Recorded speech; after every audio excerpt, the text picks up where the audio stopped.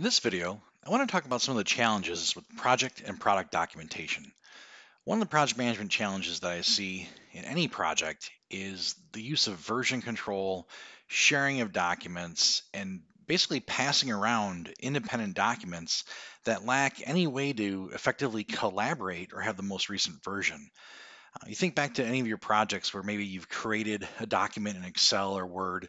Somebody creates that document, sends it out via email, and asks everyone to review it. Well, at some point, someone makes a change, and you start wondering, well, who's got the most recent Excel file or who's got the most recent Word document? And everything is out of sync.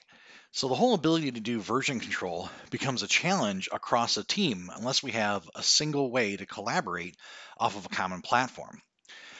And then often I get the question, what's the most recent version of the document coming to us so we can help drive a discussion or solve a problem by providing the most recent specification or meeting minutes or any other related documentation. Also, when you create project documentation, let's say you're putting together functional specs, technical specifications, maybe a run book or any support documentation, those all seem to take a lower priority in a project. The team is always focused on delivering the launch, getting to the next release, and the time to do documentation in a quality manner often takes a back seat. And often the documentation you pull together, it's results from different attachments, embedding them into a Word document, or putting them up on a file drive or a shared drive, and then zipping those files and sending them along to the support team. Some recommendations that can help with project management challenges with managing your documents as well as getting delays in documentation is really to start looking to use Confluence as the documentation repository. So I encourage you to actually develop the documentation using Confluence as the main hub as the project progresses across various phases. So I've been on large programs where we've used Confluence to evolve the project requirements, document diagrams, build organization charts, and even build the support documentation and the runbook all within Confluence. This way, we stopped working on one-off documents and worrying about who had the most recent version, and we really were able to start collaborating in the Confluence tool. Instead of sending emails, you can use Confluence to create a page, and you actually can manage the discussion in the page comments. So there's no more need to do searching the inbox for the latest comment or who had the latest viewpoint on an open question or in the document.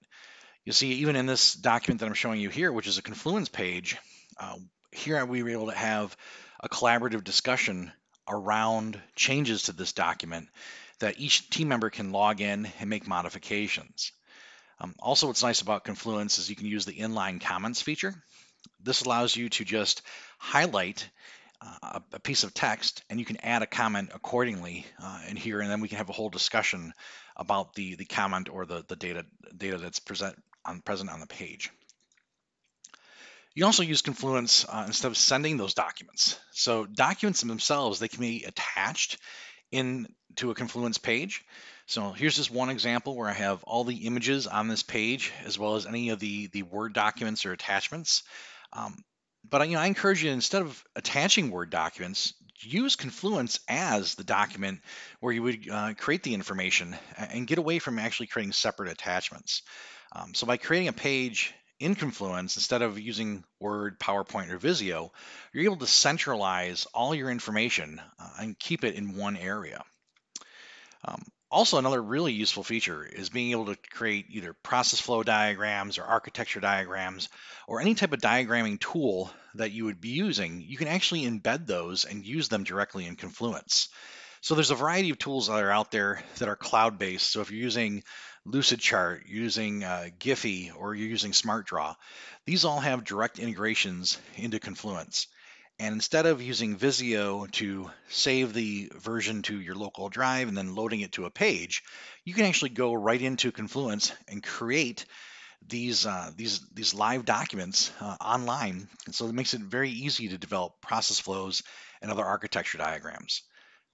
So I'll show you here in this video demonstration of how we do that.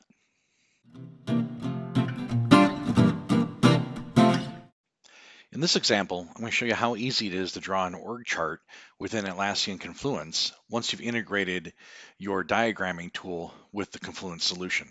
In this case, I've added the Smart Draw connector to Atlassian Confluence, and I'm just going to click or do the double slash for the macro, and I can click the Smart Draw connector. Or you can also go through the menu here and select Smart Draw as you need to go through the macro selection process. So at this point, Smart Draw will fire up, and then I can go ahead and create any type of diagram I would like. In this case, we're going to create a team organization chart, and we're going to do a simple two-level organization chart to represent the project. So now I'm still working within Atlassian Confluence, but it's integrating with Smart Draw to pull up the template that we want to leverage. So here you can specify who your project manager is. Yeah, and perhaps we have a typical organization where we're doing reporting, we're doing integration, and I'll have a reporting team. I'll have an integration team.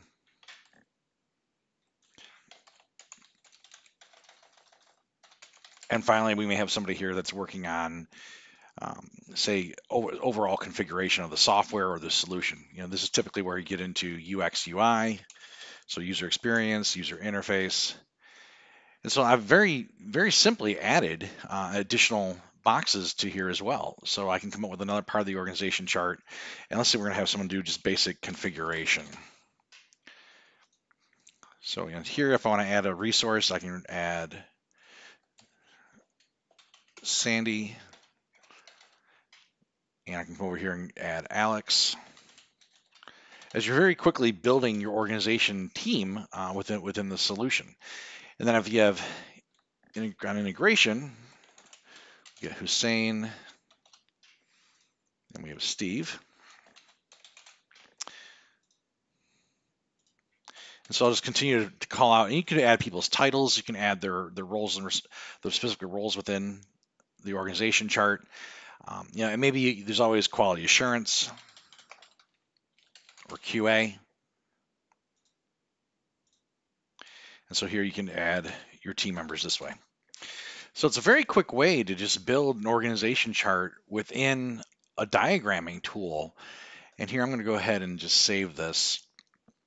So at this point, I don't have to do anything more with the diagram. I don't have to export it into a PDF file. I don't have to create it in a different Visio document or a PowerPoint document.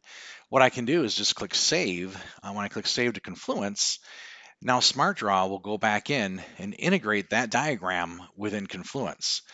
So this is just another real useful way of going through and using a collaboration tool and embedding meaningful diagrams within Confluence without having to add additional attachments. So one final step, I'll go ahead and publish the page, and now we have a working organization chart that is all part of the project and product documentation. You'll see here in this other example, I've included diagram documentation. So instead of going into Visio and attaching the document and uploading it as an image, these are actual workable and editable diagrams. So if you want to make changes to a process flow, if you want to document what your overall system architecture is going to look like, you can very easily go into Smart Draw, click on the application, and as this viewer renders, right now I'm just going into a view mode. You do have the options to go ahead and edit that if necessary. So here I'm just viewing the diagram, but once you go into edit mode within Confluence, you do have the option with that Smart Draw connector to go ahead and modify this diagram and collaborate this way. So this is just another way that I found it to be very useful in working and collaborating on documents in the cloud, without having to swap attachments, email an additional attachment, load it to the drive or load it to the server. And better yet, I find it just useful that we can embed these tools within Confluence and work on the solution together. So here you see it's loading, and if I want to go ahead and modify this document, I can do that accordingly. I can add additional labels, and when I'm done, I can go ahead and save it, and I just close the document, and I'll go back to Confluence.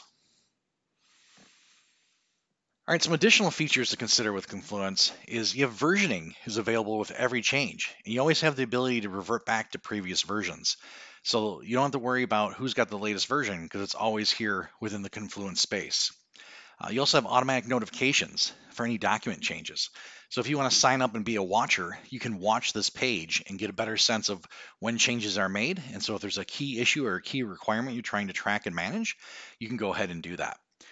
Also, another really neat feature is being able to share the link to the Confluence page versus PDFing this and sending it as an attachment. Finally, some other benefits to consider. By using Confluence, you establish one source of truth for all your project documents. You centralize the communication. So instead of searching for emails, or what I see now as a popular trend is using Slack or WebEx Teams or other instant messaging functions where you're searching for who said what in the latest chat, you actually can put those types of conversations here on the Confluence page. Another key benefit is transparency. So all team members know where the latest information is, as well as it helps establish easy documenting features. So each of the features that you see here in Microsoft Word, you have very similar features here within Confluence, even including simultaneous editing. And just one other bonus tip for you, you'll notice that this entire presentation was actually delivered in Confluence.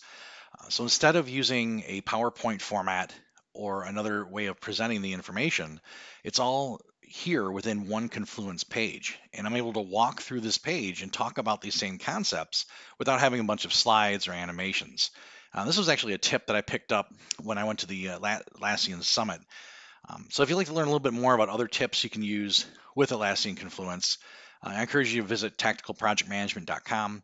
And here there's a variety of tips and articles all on Atlassian Confluence.